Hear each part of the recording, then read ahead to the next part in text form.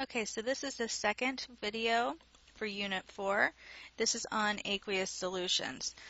Now, we just finished classifying chemical reactions, and while that is a really good start to talking about chemical reactions, the fact of the matter is most chemical reactions will happen in water. And so before we can really talk about what those reactions are or what they look like, it's just a really good idea to talk about what an aqueous solution looks like. So we're going to talk about the properties of water that make it the most commonly used solvent, and then we're going to look at electrolytes and electrolytic properties.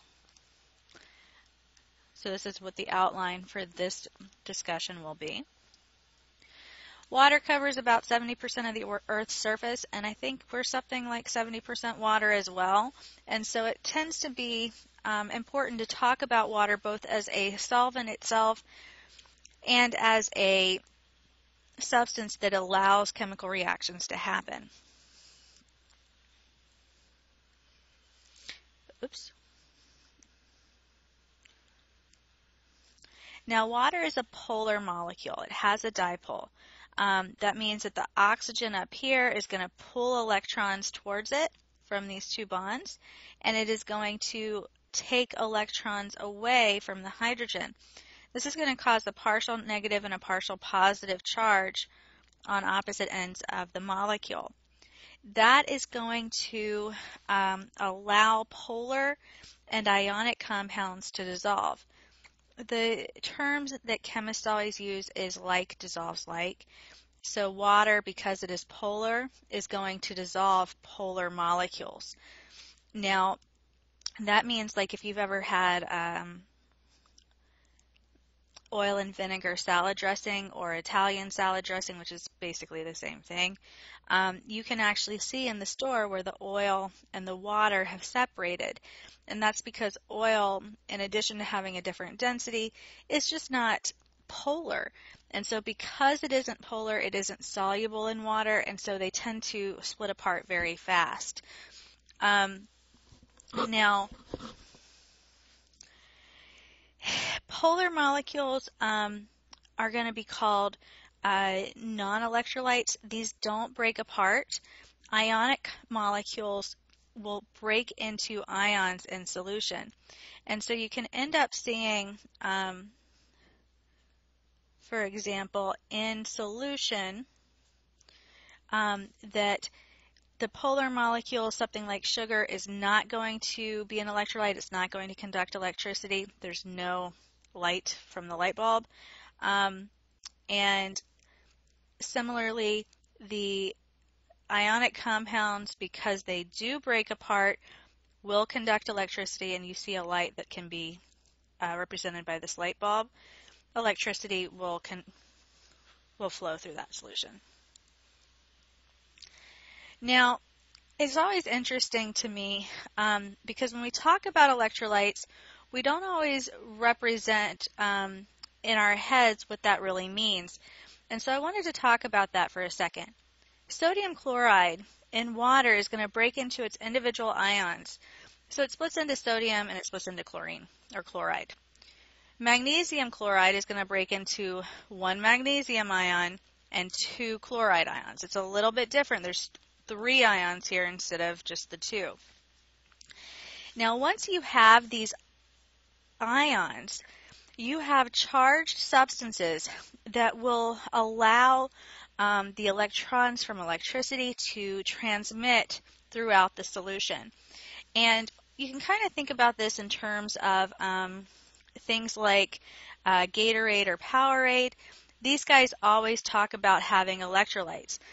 And last year or a year before, they had this commercial where they talked about specifically the electrolytes that were present in Powerade. Ion 4 because it has sodium, potassium, calcium, magnesium, which means you have a lot of salt in these solutions. That is really good if you are drinking this while you're working out. You're sweating, you're putting out salt, you might as well put some back in. That is a good thing.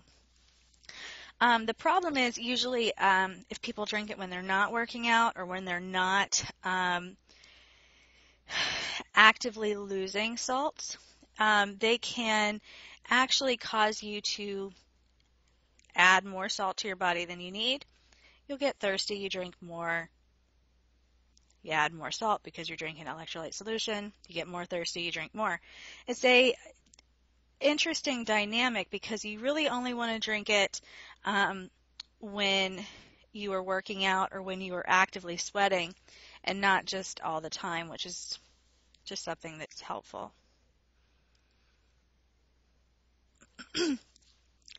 Now, strong electrolytes are going to be those compounds that break apart completely. We'll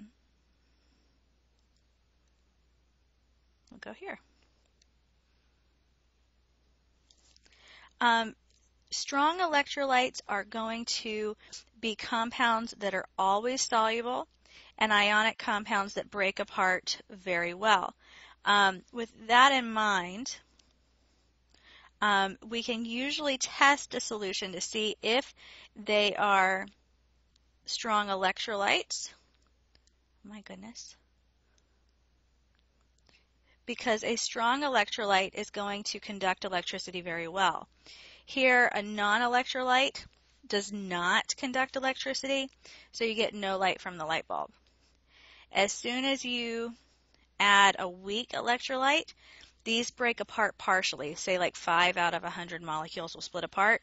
You get a dim light forming.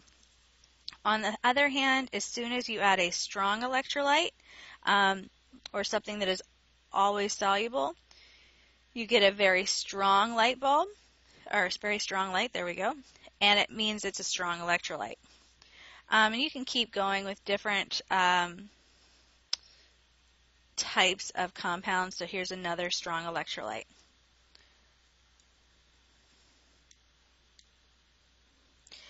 So weak electrolytes, only a small percentage. Usually it's something like 5% will break apart. Non-electrolytes, none of them break apart. And strong electrolytes, all 100% of the molecules that are there will break into ions. Now, guys, this really is going to depend on the solubility rules. You can't see my source here. So this is Angie Sadif with electrolytes, and it's just a YouTube license video. Hopefully you got the URL when we clicked it. In the next video of this unit, we talk about solubility rules, and that is going to be used to really bring this back to helping us determine what an electrolyte is. That is it for this unit. We will continue with the other sections.